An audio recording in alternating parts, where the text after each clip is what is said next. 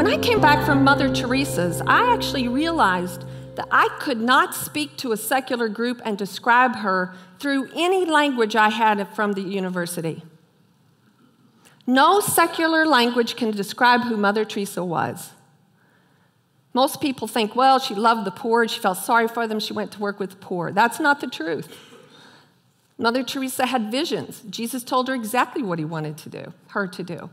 And their first work was not the work with the poor. Their first work was to pray unceasingly and belong to Jesus. And only from that work could they get the next work. But here I was in the university, a place that calls itself the free open marketplace of ideas. And I could not use a particular language, not only because they wouldn't understand it, but because they didn't want to hear it.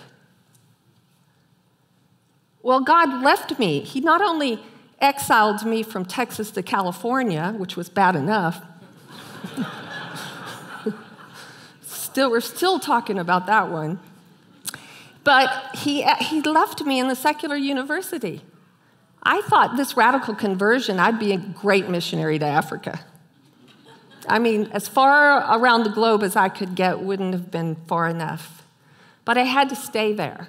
And I do stay there, and I do, in lots of ways, love it. And I have to tell you that my younger colleagues, the new colleagues that are coming in now, they don't even know they're secular. I'm not even sure I knew I was secular, even though I had gone to church as a child. So I think one of the things that we have to know about worldviews is that every secular worldview is a distortion of Christianity. And I think Nancy actually said that last night about materialism. What happens is that they leave out some of the essential principles of Christianity. It adds some principles that are absolutely not true. And therefore, it doesn't even hang together because Christianity actually offers a higher rationality. Leslie Newbigin always called it a higher rationality. C.S. Lewis said, man is like a tower, and the various floors cannot be reached from one another, but they can all be reached from the top floor. That's why when you become a Christian, you have a different kind of wisdom. You can see things from a different place.